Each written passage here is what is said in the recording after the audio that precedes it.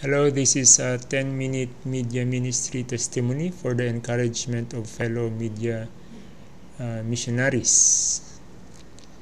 I am Winelfred G. Pasamba. I help most media ministries. And I have a nice story that happened a few weeks ago until last Sabbath. In short,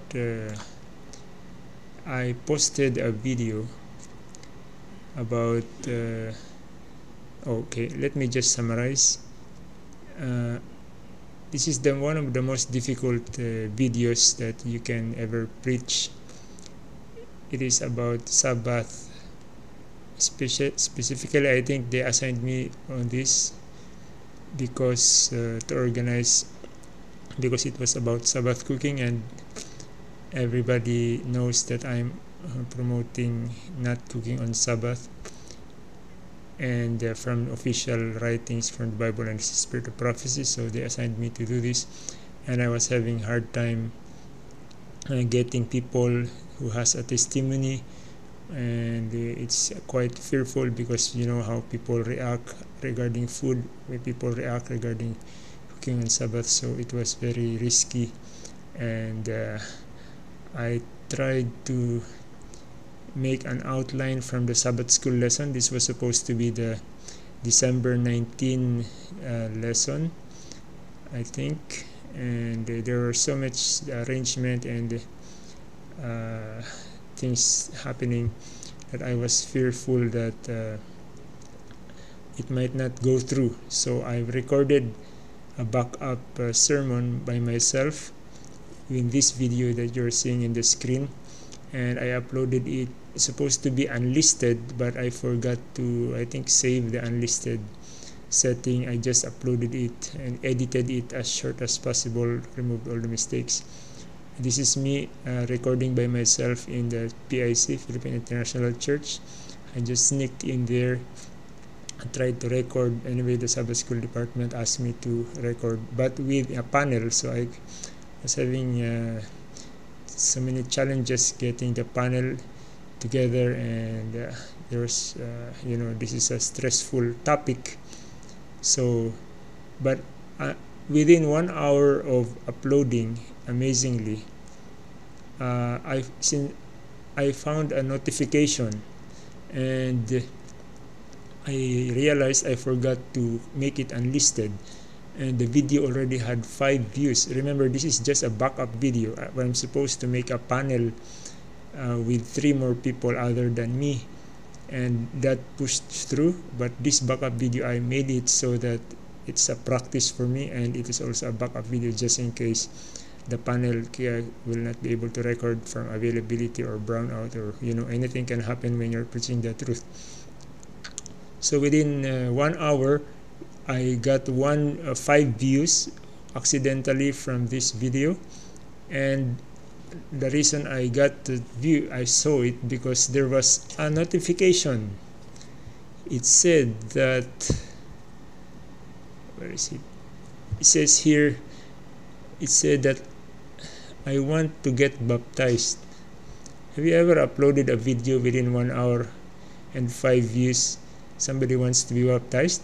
I was shocked. This is the most difficult truth to preach and to share. You get persecuted, you get ridiculed, people call you offshoot, reform, etc., etc., and you know how the heart is. Anyway, this is I think God's encouragement to preaching the straight truth. I have many media ministries helping, but I have never observed and experienced like this before. Within 1 hour, somebody wants to get baptized.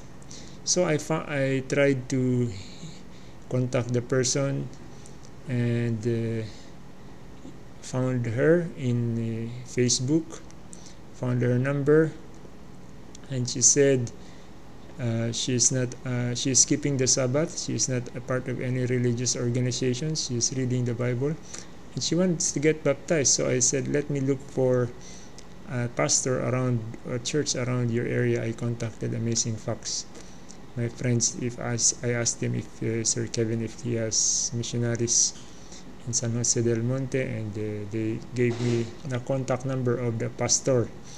Within 1 day or 2 days, the pastor found her house, contacted her, and the next Friday, the following day, they started Bible studies. And I just forgot all about it, but on December 19, it's just the Sabbath. Is it December 19, last Sabbath? Yeah, on the day where the most difficult video I made was to be aired in the Philippine International Church with 200 to 700 concurrent viewers and 10,000 after 1 day views, and it was broadcasted in another church also, etc.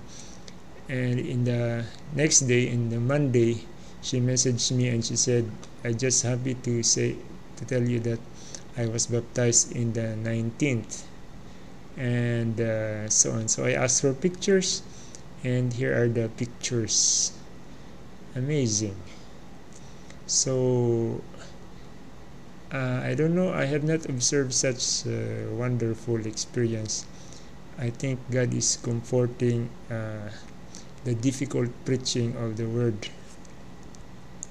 So why was it difficult? Because it's about the Sabbath.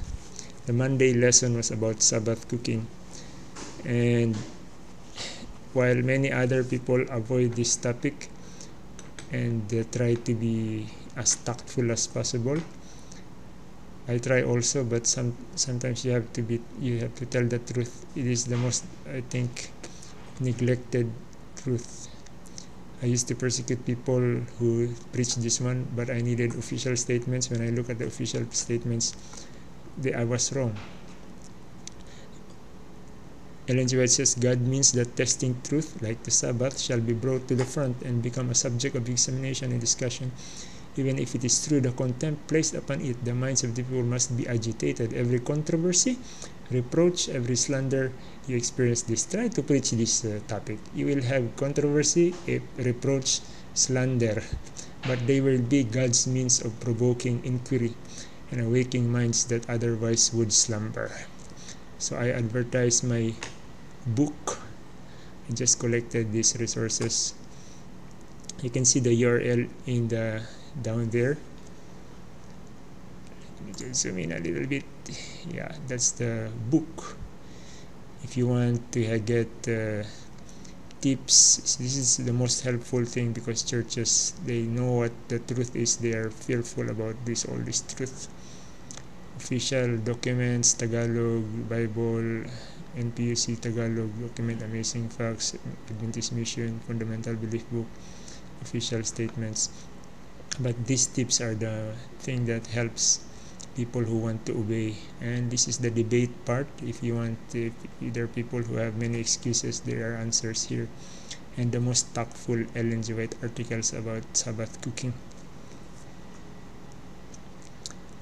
And so this is what I shared. I still have some minutes. The buying and preparation of food, rearing of clothes, and other necessities of life will be completed before Sunday and Friday. Have we forgotten this? Also in Adventist Biblical Research, the same statement. In the archives of the General Conference, the same document. Ellen G. White writings. Cooking on the Sabbath should be avoided, but it's not therefore necessary to eat cold food. In cold weather, the food prepared the day before. Most people forget to read this, prepared the day before. They make reason that since we can heat, therefore we can cook. But the paragraph actually says the food that we're going to heat is prepared the day before. Why would you heat something that you can just cook? On the Fundamental Belief Book, the yellow, the light blue, and the colored, it says the family's meal should be prepared on the Friday. There are many people who try to quote scripture so serious that the penalty was death, and they pervert it. Jesus said, do not do it to Moses. SOP says the same, Adventist.org says the same, but they make excuses. So we have to teach the truth. It says here, speak not lightly on the restrictions placed upon Israel in Sinai regarding the cooking of manna. Friday should be the preparation day in which we are to do all our cooking. Okay. But let no remarks be made as though it were a very light thing whether or not we regard the special requirements of God in regard to the Sabbath. It is not left for any man or woman to disregard one requirement of God's law. Furthermore, he's also here in AdventistMission.org. Is this hard for you? I'm sorry. Please look at my book so you can get about 66 tips on how to do it. There's a woman who is Adventist. His husband was not Adventist. The husband doesn't want to be baptized because the husband said, I don't want to eat stale food on the Sabbath. That means they know. In NPUC Tagalog document, I found this in the church, in one of the churches. Dapat tingnan ng ina ang pagkain ay handa na habang ang araw ng Sabado ay nalalapit na. A book in 1968, North Philippine Union Mission. That's the book.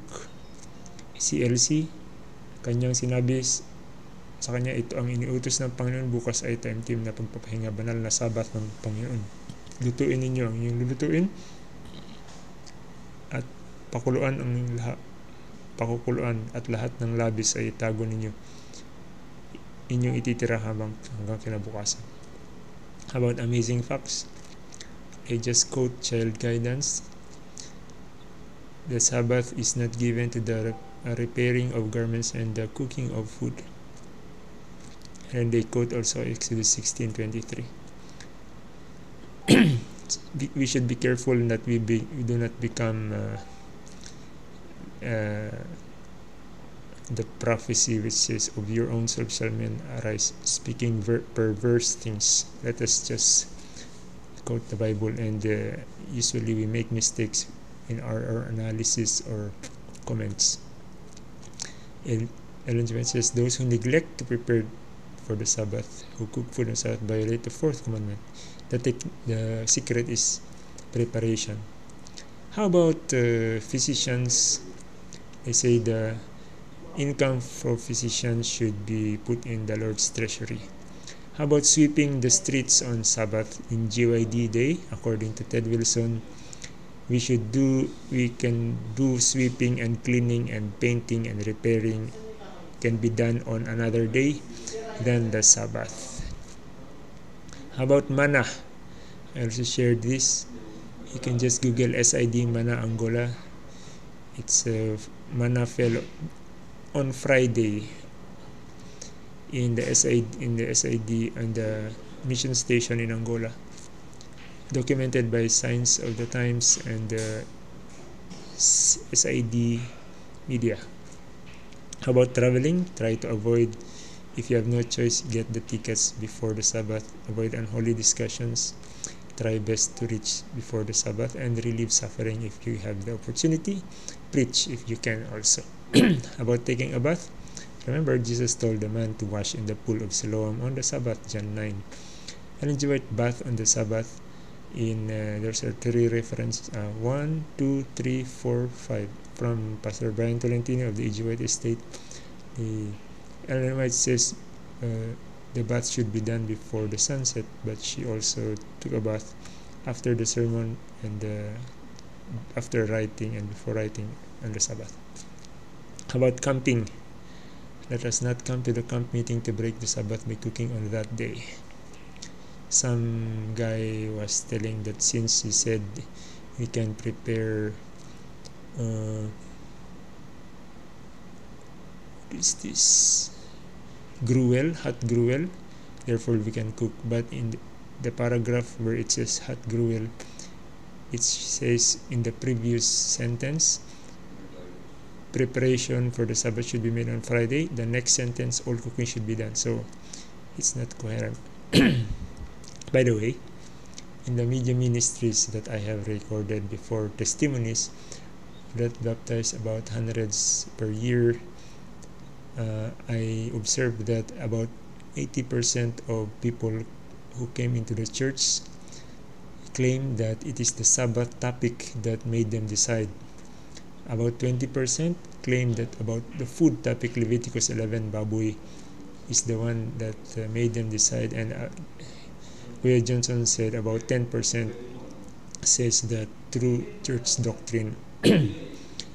How come the difficult topics are the ones that testimonies claim to have pushed them into the church?